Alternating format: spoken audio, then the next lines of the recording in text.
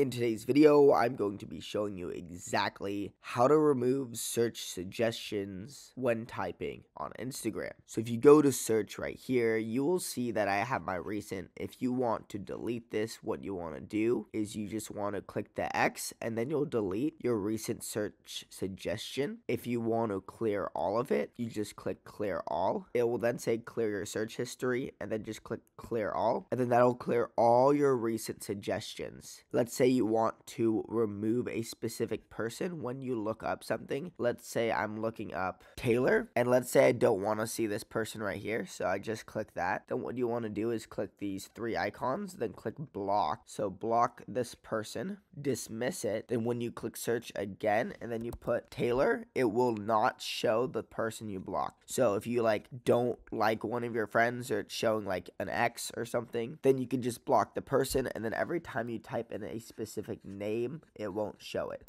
So let's say I look up Dave, and let's say I don't like this Dave Portney guy, and let's say I click block. So if you click this and click block, then you click dismiss, then you look up Dave again, now it is gone. So this is a great way to remove specific search suggestions. If you want to remove it altogether, one method you could try, or you click more and then you click report a problem. Then you just want to say, please remove search suggestions when typing for me.